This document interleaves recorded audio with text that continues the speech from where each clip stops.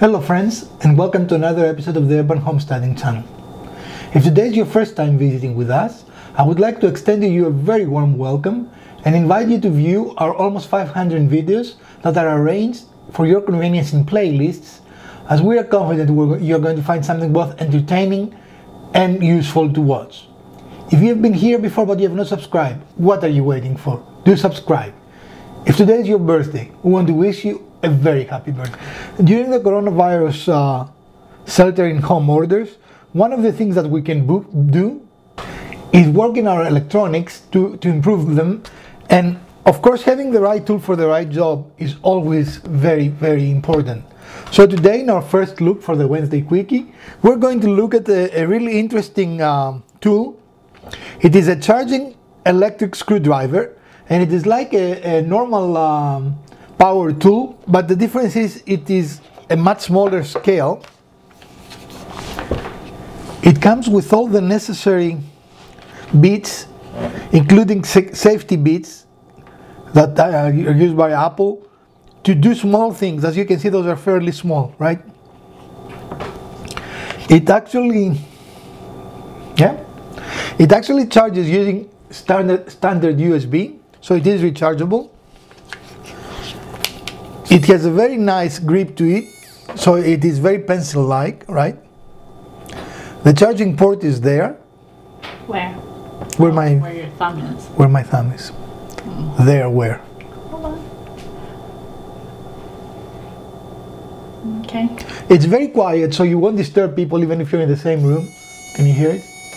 Yes, I can totally hear that. It does sound a little bit like a dental drill. That's probably a negative.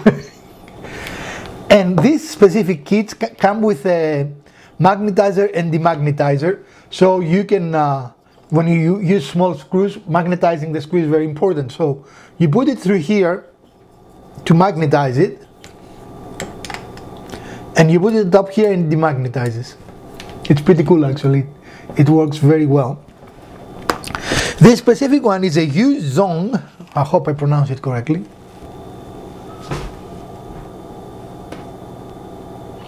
Actually, the other side has a better. You think that's correctly pronounced? Yun Zhong? I guess, since I don't speak Chinese or whatever. Well, it's English, so. Yeah, but there's always some intonation with pronunciation, so. But these tools are fairly inexpensive, and there are many different brands available at Amazon. So it is a first look of the categories, not this specific one, because frankly I don't even know what this specific one is. In fact, it has nowhere in its box or anywhere it has a model number or anything else. All it says is charging electric screwdriver, you know. So this provides some really interesting uses. One of the things that you can do while you're here at home is to save some money by upgrading your electronics by yourself. And of course, most electronics like laptops are great examples, have very small screws. A normal screwdriver is simply too large for this, right? The advantage of this screwdriver is that it provides enough torque to unscrew the screw without stripping it. Something that, don't ask me how I know, it's very common with our drivers. You wouldn't know. I wouldn't know anything about that. Right. But this is very nice, and also it does not have the strength to tighten a screw, and if you have a plastic cover, this happens to be metal, but if you have a plastic cover, break it when you reattach it. Right. So this is a great way to work on electronics or anything with small screws. I don't know if any of these will work well with jewelry or not. I don't know. You don't have screws on jewelry, do you? Yeah, sometimes. But anything small with, I don't know if we can provide a reference, but this is a USB, a mini USB, and you can see the size. Well, yeah, I was using my finger also as a pointer. Well, people don't know how big your finger is. Maybe you're big-fingered. Yeah, I have very large fingers. So it is fairly small. My finger compared to a USB.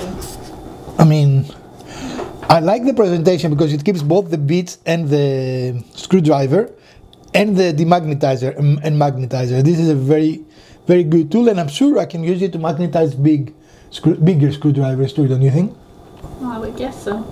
But I've used it, and I've done some upgrades. You have seen in another Wednesday Quickie our review of this specific laptop, and I would like to increase memory and also put a bigger SSD in it. So it has 4 gigabytes of memory. It's very fast. I'm very pleased with it. So increasing its memory and capacity of saving data will make it even better than it is. So what we think of this? It is very easy. The buttons are fairly part apart. So for a small screwdriver, so it's easy to know if you're pressing the up or down. Does it make sense? It has a tactile feel, but unfortunately it's the same. But if you... I know.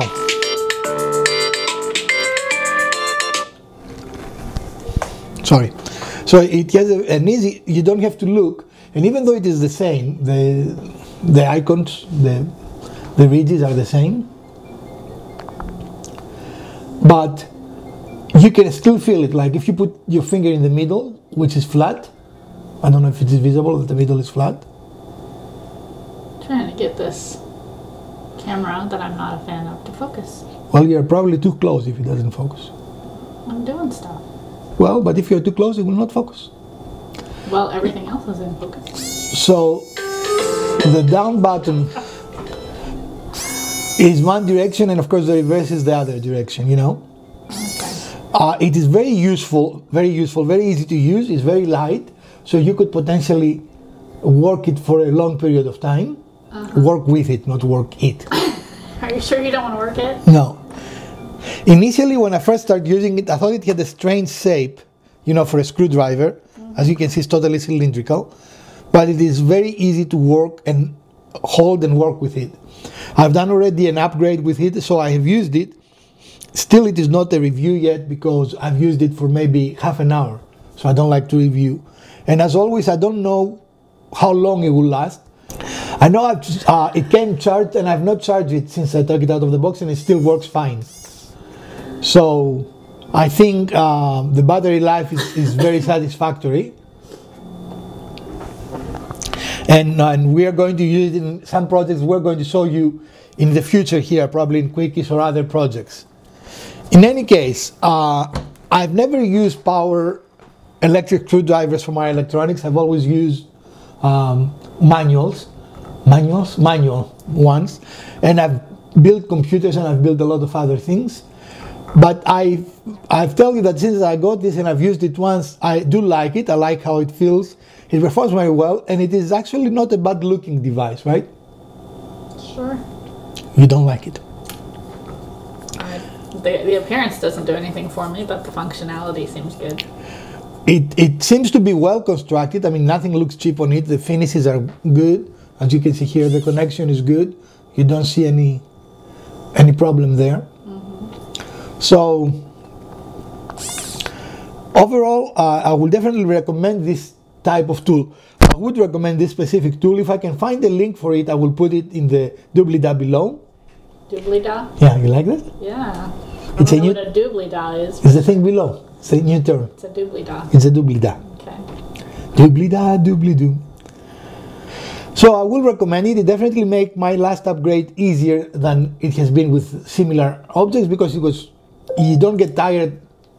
Like my Apple machines have a lot of screws, and some of them are very long, the laptops. So it takes a long time, just even though they're small screws, it takes a lot of revolutions. But with this, it becomes effortless. So I definitely would recommend the general category. I would recommend this specific one because this is the only one I have used. This is the first and only one I have used. I don't have any other ones. So definitely, I think it's a very useful tool.